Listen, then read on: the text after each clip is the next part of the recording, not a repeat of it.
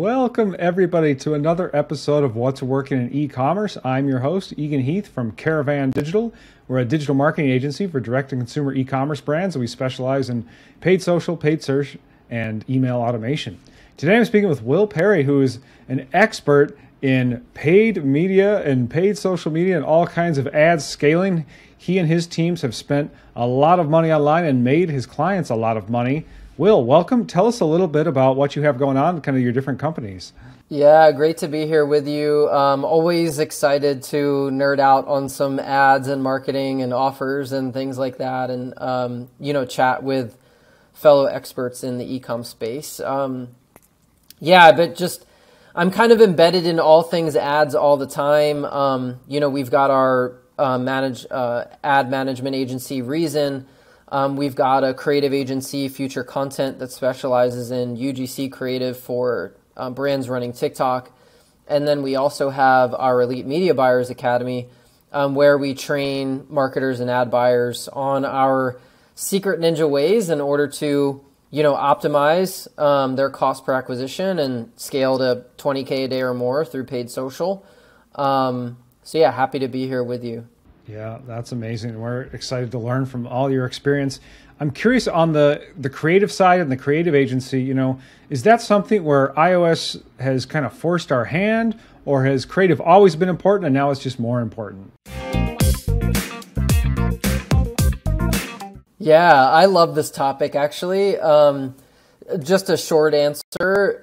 Yes, iOS has made the creative significantly more important. The marketers and brands who have always put an emphasis and a focus on their messaging, speaking to a specific avatar, have not been as affected as the advertisers who have, for lack of better words, hacked their way through audiences, in the platform to success. It's less about audiences nowadays, and I would take it a step further to say that it's more than just about your ad creative as well. It's even more about your specific message to a specific avatar so that you can run broad setups within your ad platform. We call that message-driven targeting. I like it. Tell us a little more about that. It sounds like we used to really lean on Facebook or Meta's, sort of algorithm, get us excellent targeting. We're going to drive results that way. That world is gone, and so now we're leaning heavier on the creative. Just talk more about what you're doing and what you guys see working. Yeah, straight up. So we run Facebook like it's TV. So as you know, when you see a TV ad, unless you're doing some pretty significant programmatic type stuff like with Mountain or something like that, you can still get into some targeting. But if anybody who's listening and who will later watch the video, an example that I always use is, you've watched ESPN, CNN, NBC, etc., and you see those ads for rheumatoid arthritis, right? So the first 3 to 5 seconds of the ad usually says something like this: do you suffer from rheumatoid arthritis and inflammation, fatigue, etc., etc., and the list goes on, right? That is a broad setup within the ad platform, aka TV, right? You're watching CNN, maybe it's a conservative audience and it's Fox. But at the end of the day, that message will only resonate to, this is an arbitrary stat, 20% of the audience, right? And so the message is driving the targeting. The problem with the way that most people have run their Facebook ads for the last 5 or 6 years is they've relied on those rheumatoid arthritis interests in Facebook to find the buyer or the lead or whatever, and then the messaging has been super poor, right? So now when iOS hits and all of these sort of targeting signals are starting to go away, people are opting out of tracking. The targeting is worse, but is it really? I mean, if you can still target that person, for lack of better words, an example again, with rheumatoid arthritis through Facebook. It's just that you have to be way better at marketing now and actually be great at marketing and a great marketer to have success on the platform. So it's weeded out, not even maybe the bottom 20%, but the bottom 40%, of advertisers, right? The drop shippers are struggling. The startup brands who, were just jumping in to try to capture this hot market of growing e-com from COVID are struggling. The brands with cheap products, you know, under $50, under $75 are struggling because the profitability isn't there, because they don't have a long-term strategy and approach to how they're going about their acquisition, right? So it's like the advertisers who know how to market to a specific individual, craft a campaign towards a specific individual, craft a literal sales message towards a specific individual, and then develop an offer that is receptive to paid social traffic. Those are the ones that are still having success. Pretty fascinating. I like how you say that. It sounds like we're almost back to some kind of broad targeting, even though it's on social media, even though it's on mobile. And then we're using the hook, we're using the messaging to do the targeting within who's seeing the initial impressions. Does Facebook or Meta then get smarter about who to show those ads to so that they can drive the CPM cost down? Yeah, absolutely. I mean, the messaging and the creative is a huge element to reducing your CPM. You know, usually you'll see high CPMs, and TikTok, Facebook, doesn't matter, will charge higher CPMs when that creative and that messaging is just not resonating with the audience. You'll probably see that more quickly in terms of like a feedback loop perspective on TikTok than you will on Facebook. You know, Facebook is also sort of notorious for like certain niches and segments having higher CPMs as well. For example, health and wellness, sort of like that weight loss category, versus fashion and apparel, for example. You know, typically fashion and apparel brands are going to have lower CPMs than health and wellness, weight loss, you know, style brands. So yeah, hopefully that adds some context there. Yeah, pretty interesting. I know you have a lot of expertise, you know, with high spend accounts. Before we get into that, I just want to ask, how does a brand get there? If they're kind of stuck at lower spend, you know, how do you get up to something where you can start scaling like that? Is that a separate conversation? Is that someone else I should ask about that? Or, you know, how do you think about that piece? Yeah, so ironically, with our mastermind group earlier today, we do this exercise that we call the ad ROI formula, which is essentially like a, you know, math isn't everyone's always favorite sort of subject and thing to talk about, right? But we do the math around the 4 key inputs to what generates ROI from paid traffic, which is CPM, click-through rate, conversion rate, and average order value. So how do I get to 20,000 a day? So for example, or high spend, or how do I go from 0 to 10,000 a day? The root of all of it is a scalable offer. So number one, like, don't run paid traffic if your average order value is less than $75. Like, it's not going to be profitable. You're wasting your time. We can have tons of conversation around that as all the reasons why. The ad ROI formula will basically show most brands why that is not possible nowadays. There's always outliers, of course, but with a historical average CPM right now of $15, and which is a benchmark. You know, WordStream, you know, released their report earlier this year that the average CPM is like $14 and some change. You know, let's say you're getting a 1% click-through rate, a 2% conversion rate, which is Shopify average, and a $75 AOV. Your return on ad spend is 1-to-1 at a $75 AOV. That's an above average click-through rate, that's an industry average CPM, and that's an industry average conversion rate. So like, unless you are the diamond in the rough and the needle in the haystack and the ultimate cat's meow, you're not getting the 3x return on ad spend without having an extremely irresistible offer and a scalable offer. So the scalable offer is the difference maker. Like, you can't get to $20,000 a day without a scalable offer. You can't get to $5,000 or $10,000 a day without a scalable offer. And that offer needs to convert, you know, north of 2%. Typically it needs to have a higher average order value, something like a bundle that breaks even, that your remarketing and your upsell flow, you know, whatever that could look like, whether you're in B2B lead gen, whether you're an info product, or whether you're a physical product brand, sale number 2 and 3 is where you make your money. So that's why an average order value of $75 is your best bet, because it's going to give you the best chance to break even, if not maybe at a minimum make a little bit of profit, so that you can just dump all that money back into acquiring customers and then let your remarketing take over. Yeah. Thank you for talking through the numbers there. I'm curious, on a $75 AOV, is there a certain margin that you need to be working with as well?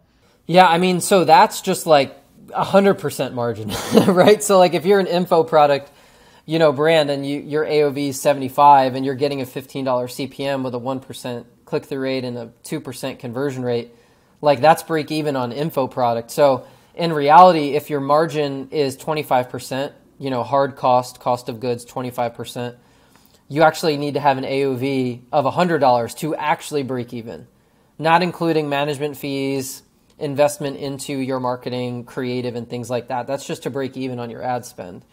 That's why the math is so important, and most people don't think about it, right? Like they come back to guys like you and me and they're like, oh, my marketing's not working. It's like, yo, the offer was failed from the beginning. So it's like our responsibility to either say, hey, do not run this, or B, this is what you need to run. And then they could either say, oh, well, so-and-so said that I can get a 3x return. Good luck.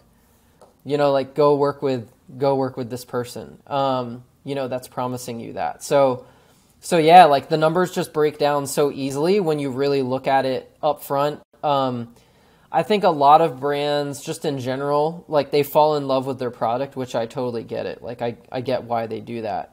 A lot of companies will invest heavily into inventory before they ever sort of forecast what their cost per acquisition will be. And then, they've got tens of thousands, if not hundreds of thousands of dollars tied up in inventory. They jump from agency to agency to try to hit the KPI that they will never be able to hit. They blame the marketing team. They eventually maybe go out of business, right?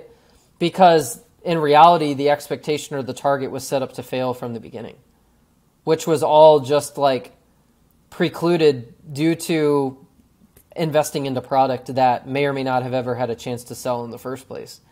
Gotcha. It sounds like paid media doesn't work for everybody anymore, and the offer really matters. The price point really matters. You need to have meat on the bone if you're going to grow through advertising. Yeah. Or the flip side is have capital, right? Like have capital to acquire those customers at break even or at a loss, which is that's the big boy game, right? Like that's the medium size to large business game where they're like, hey, I've got 500K, I've got $1 million in the bank to bankroll this acquisition. I'm good to lose 10 or 20 bucks on every customer that I acquire because that customer is valuable to me. And I know that I will make 30 to 70% margin on sale number 2, sale number 3, sale number 4. But unless the business model is set up for repeat purchase, the one-off product brands, those are the ones that are struggling the most, especially at price points lower than $100. Mm-hmm. You need to have front end and back end, and it needs to all make sense. I want to know what you guys are doing, but before we transition to that, I just have to ask. You talked us through these numbers. How do you guys vet? And you say, you know what? Unless we're hitting these criteria, we don't even work with you, or don't even bother on your own. Is it just those same numbers you said? Like, what is that process to vet clients? It's knowing what offers scale well profitably through paid traffic and at what price points. So number one, right out of the gate, like lead gen, still really good. So like even if it's low ticket lead gen, you're getting leads for $5 to $50 as long as that company has a back end to either bring them into a sales call or a sales process. Those are still doing okay. We work on lead gen into high ticket offers of like $2,500 and more, which is basically a call funnel. Those are crushing it, 3 to 10x, return. Second one is going to be sort of subscription. So, anything, especially if it's a high AOV subscription, like $100 plus, where they make a lot of money on second, third, like month 2, month 3, etc. Those brands and those companies are making acquisition decisions based on the 6-month value of the customer, not the day one profit. Super important detail there. Not day one profit. The third one is sort of kind of like what I would call like one-off or one-time purchases of AOV greater than $100. We just did that math together, on the video. So, you know, if your AOV is $100 and your conversion rate is 2% and your click-through rate is 1%, like you're literally getting a 1-to-1 return on that spend. Guaranteed. Like you can't beat the math. Like you can't beat the spreadsheet. Sure. If you can get higher click-through rate or better conversion rate, that could change it too, though. Absolutely. Like, and there's things that you can do to optimize your conversion rate and things, but it's not like that ROAS isn't going to go to 4x. You know what I mean? Like you're still up against benchmarks and things like that, you know, at the end of the day. And so high ticket AOV for one-off purchases of greater than $100 performing pretty well. And then anything less than $75, I don't even touch it. You know, so $75 AOV and below, like no-go zone. It's just painful for them and for us. It usually, depending on the cash position of the company, you know, 9 times out of 10, those businesses don't have that, you know, couple $100K to $1 million, you know, unless they're already an established, you know, 7-8 figure brand. So pretty much nowadays, we don't work with anybody who doesn't have a proven offer. But, you know, so we sort of position ourselves as optimization experts. I shouldn't say sort of, we do. So we look at it as takeovers. So like if you think of from an investment sort of mindset, you know, an investor who comes in and takes over a business where that business owner couldn't get it to, you know, to Y from X. That's how we position ourselves, is we come into that, you know, low 7-figure, mid 7-figure, 8-figure brand, and we reduce their CAC and then scale it up. So the entire process that I teach and that I implement is based on a CPA reduction methodology in order to reduce costs to then scale and unlock new growth. Okay. Seems like that's what I should be asking you about. How do you do, you know, reduce that customer cost per acquisition? Yeah, very methodically. So it's probably not a surprise at this point. I'm a nerd when it comes to like the scientific and data side of marketing. But I have a lot of experience in high ticket sales as well. But outside of that, the whole methodology is rooted on what we call ad variable isolation, which essentially means, like simple terms, like dumb it down a little bit, you know, a CRO-based approach to how to run ad creative tests. So we isolate variables through messaging in order to like literally find what type of messaging, what hooks are driving purchases, what headlines are driving purchases, what headlines on creatives are driving purchases, and then split testing those through a process that we call scroll frame optimization. So we go super deep into optimizing winning ad concepts so that we simply get more juice from the orange, so that we create less fluctuation within the day-to-day system, which is how I'm able to spend $25,000, $30,000 a day at pretty consistent performance. Like, it is not easy to maintain a 1.5x ROAS at 25, 30K a day unless you know how to not disrupt the system. And it's all rooted on this philosophy of which that I call sticking to the winning ad formula, which basically means when you're running ads, don't add a bunch of random shit together all at one time and not understand what's not working. You're changing one thing at a time and really figuring out what difference did it make. Strategically. Yeah. I think what I'm hearing in what you're saying there too is you may have an ad variable and you're A/B testing that, but even beyond that, you kind of have the concept of the ad itself, whatever that text is, whatever that video or headline is, whatever the call to action is.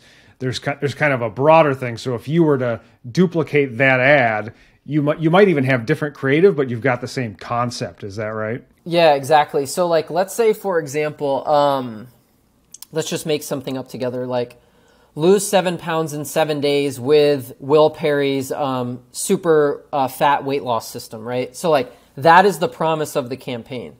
The problem with the way that most people run ads is they change the messaging all the time, right? When like, that promise is the reason that people buy, right?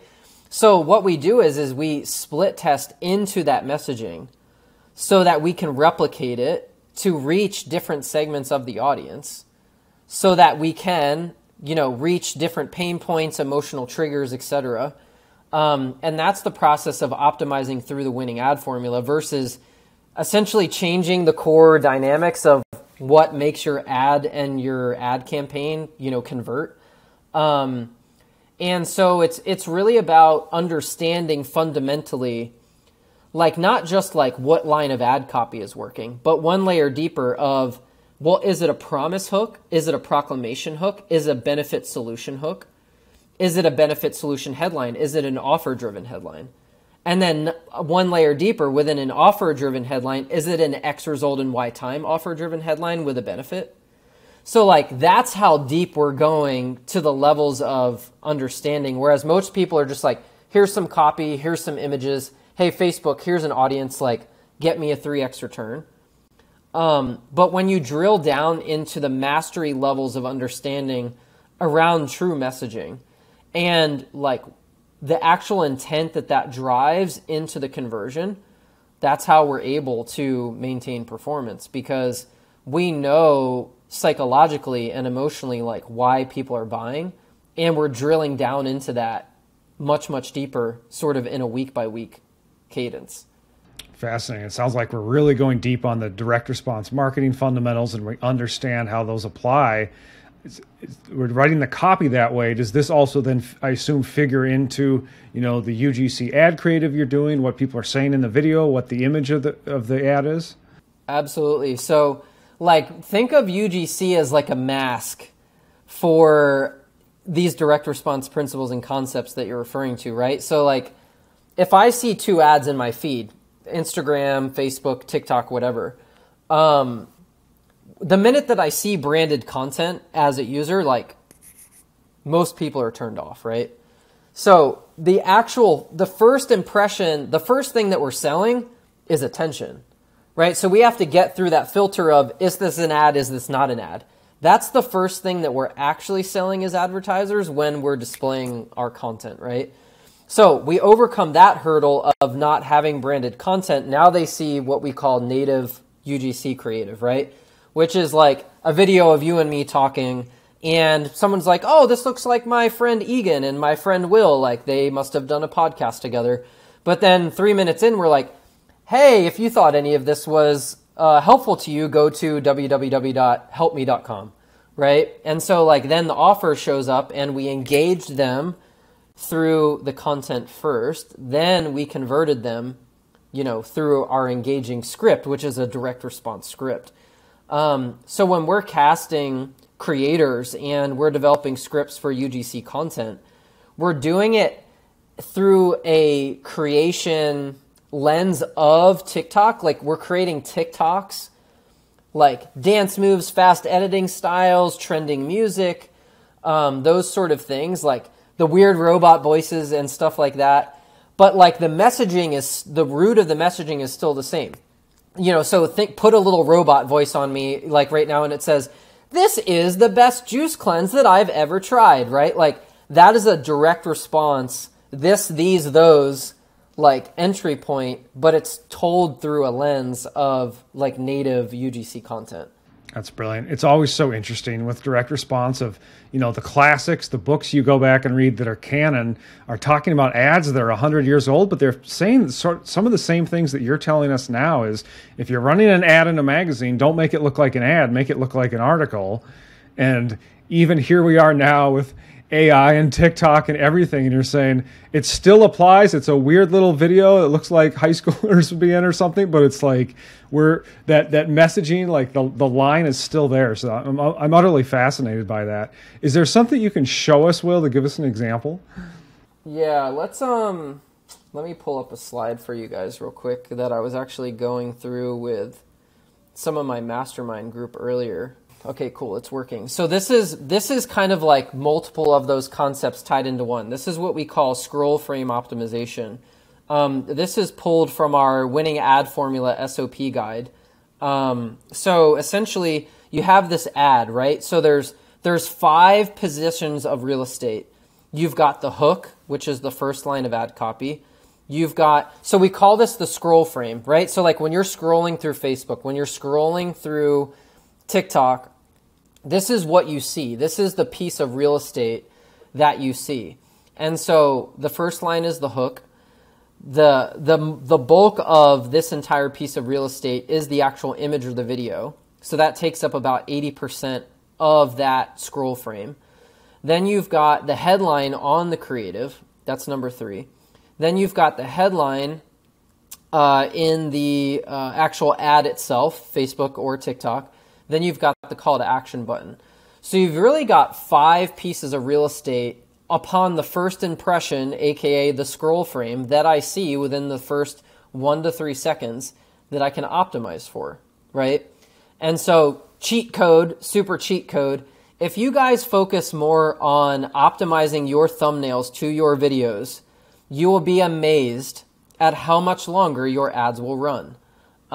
Because if you don't change the core of what makes that ad convert and you just change the front end and focus on getting attention through hooks, text overlays, thumbnails, etc., that ad that you spent 20 grand on to develop with that creative agency based out of LA, you can get that ad to run a hell of a lot longer by optimizing the scroll frame of that content. And so essentially what you do is you pick these individual pieces to run a structured approach, which we call our 4-phase SVST testing system, where we're literally testing 10 different hooks, on this creative in a phase 1 message testing campaign. Then when we identify the new winning hook that beat the control, we're then moving that into a phase 2 creative test, and we're relaunching our creative test. We're killing it based on kill points, like 1.5 times target CPA, for example. If it passes the test, it continues to run. If it fails the test, we move on to the next one. So we literally will individually optimize each of these elements very strategically and intentionally in order to continue to reduce that cost per acquisition.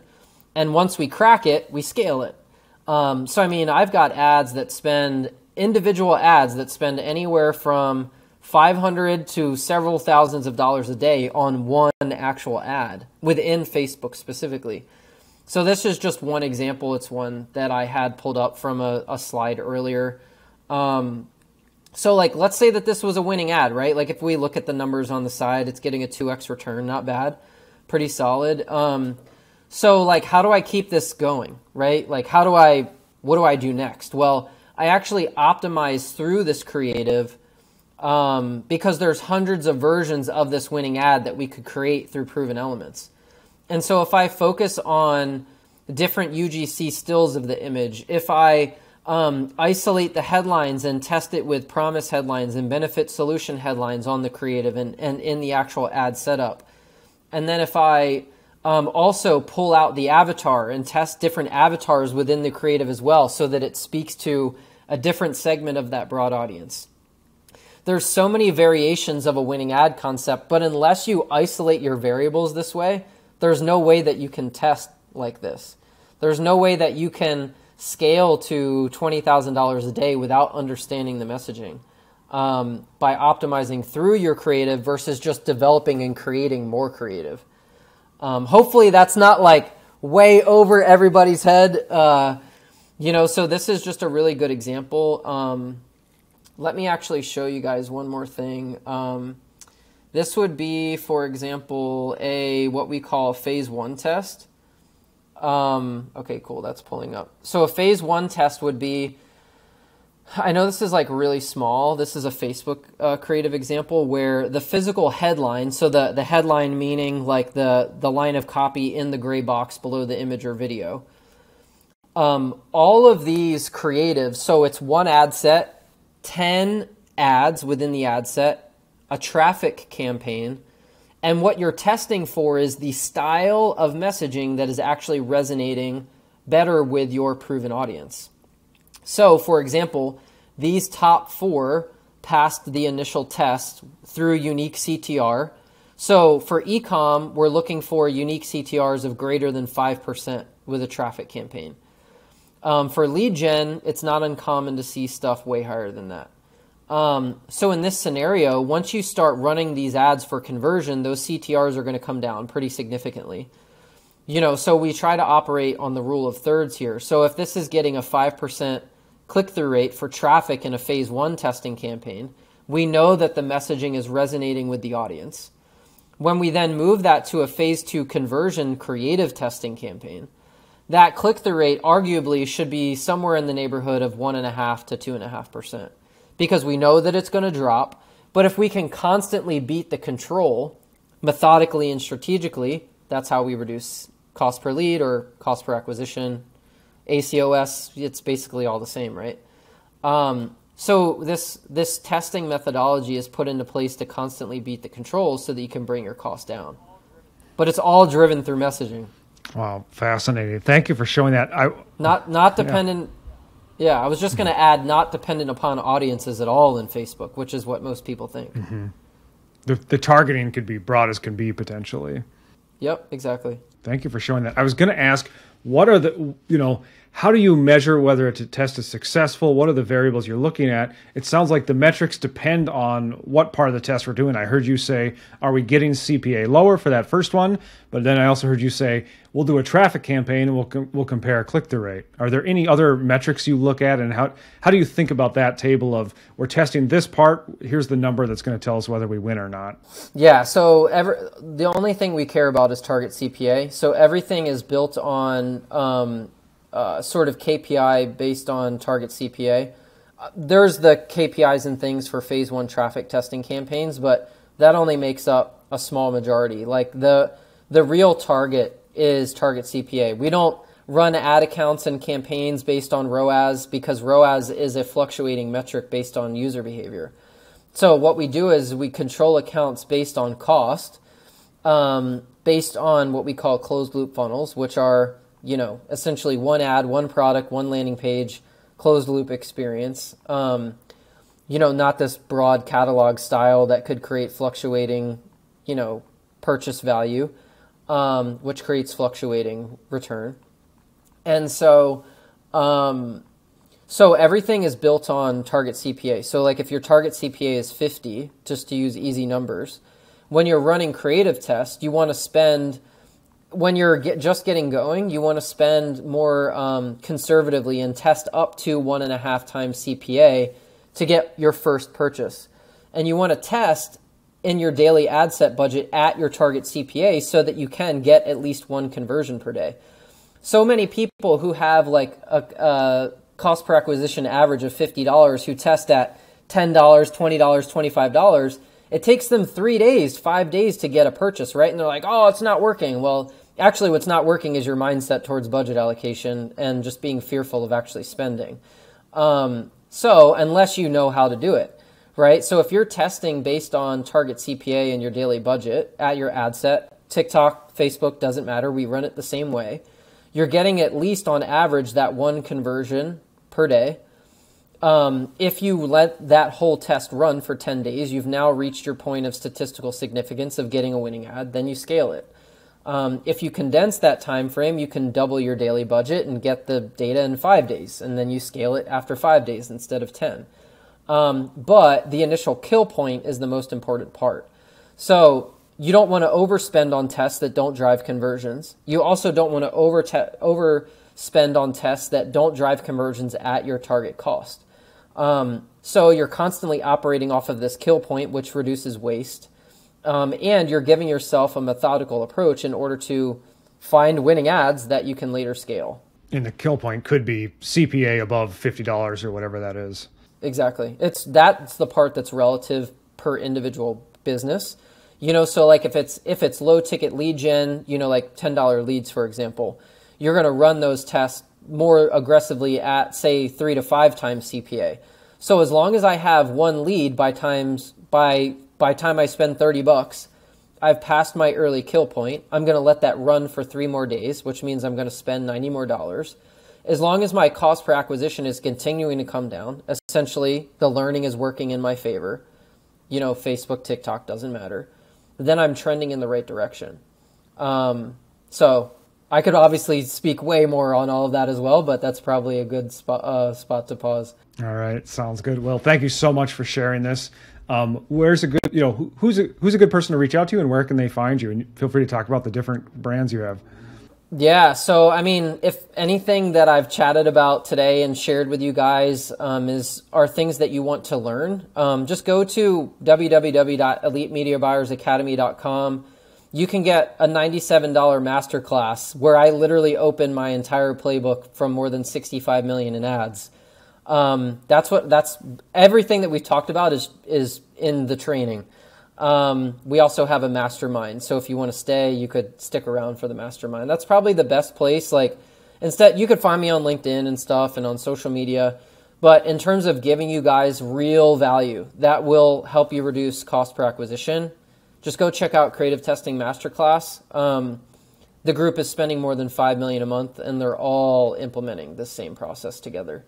So would love to help anyone who is looking to reduce their costs so they can scale it up. All right, love it. I hope to have you back on, and thank you, Will Perry, for sharing what's working in e-commerce. Absolutely. Thank you for having me.